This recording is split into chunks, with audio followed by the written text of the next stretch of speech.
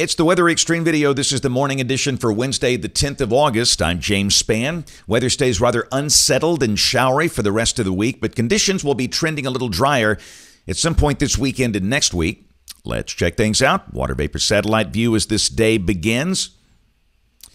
The primary band of westerly winds aloft, well to the north. We note a trough over the northwestern states. And down here, you see that swirl. There's an upper low drifting into Mississippi from South Alabama.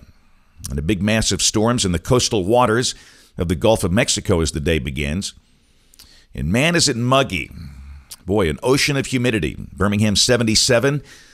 Pretty much the same for the rest of north central Alabama. We'll expect a high in the 80s today.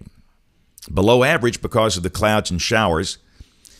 West of the state, heat advisories for parts of Texas, Louisiana, Arkansas, Oklahoma, and points north. And notice those flood watches for the Gulf Coast. Here's a closer look at those flash flood watches for Mobile and Baldwin counties, Alabama, Escambia, Okaloosa counties in Florida. Aerial flood watches for the rest of the Florida Panhandle, where the heaviest rain will likely fall. Organized severe weather stays way up north, as you expect in August. Standard risk for Minnesota, parts of the Dakotas today. There's tomorrow and on day 3, which is Friday, a marginal risk for parts of New England. Rain for the next 5 days. And you can see some pretty big numbers on the Gulf Coast region, the axis of the heavier rain, a little south and west of here. The bullseye, New Orleans and Baton Rouge with 7 inches, and this is 5-day rain valid through Monday. In Alabama, the amounts taper off from 5 inches at Mobile and Gulf Shores to about 1 to 2 inches for northeast Alabama.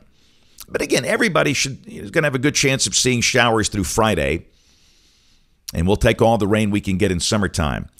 That upper feature has a little minor surface reflection, but we don't expect any tropical storm formation anytime soon, at least for the next 5 days across the Atlantic Basin.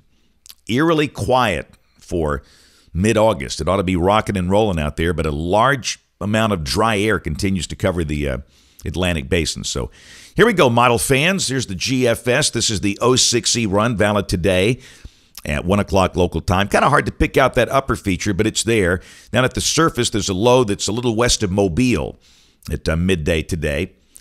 Here's the high-res HUR at 6 o'clock, suggesting not much at all for the Tennessee Valley, with the better coverage as you go down to the south. Often you look at this graphic. This is the precipitable water, and this often identifies the better placement of the more numerous showers and storms. And boy, the number is just overwhelming down in South Alabama.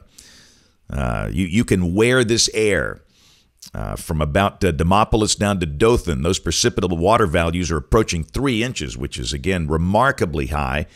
But it's certainly high elsewhere. So we'll expect to see a number of passing tropical showers around today, but it's certainly not going to rain all day. Same thing tomorrow, and the same thing Friday.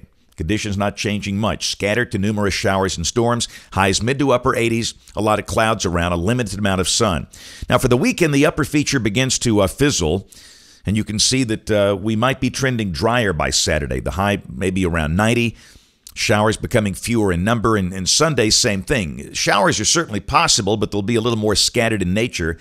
In the high Sunday, probably low 90s as it will, temperatures are creeping up. And next week looks very typical for August. Low 90s, scattered mostly afternoon and evening showers and storms. That's Monday. This is Tuesday. And a week from today, Wednesday the 17th, Flat Ridge. Should be a classic summer look there. Partly sunny, a few spots getting a storm in the afternoon. This is the end of the forecast period. Friday of next week, the 19th. Upper high a little to the west, troughing a little northeast of here, and again, pretty standard summertime weather. Numbers, we stay in the 80s through Saturday if this verifies.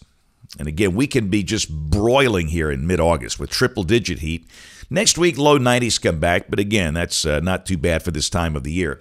That's it for the Weather Xtreme video today. We'll have notes in the blog. The next video here by 4 o'clock this afternoon. If you can't catch us this evening on the live stream of the television side, ABC 3340 News at 4, 5, 6, and 10 o'clock. Thanks for watching. Have a great day, and God bless.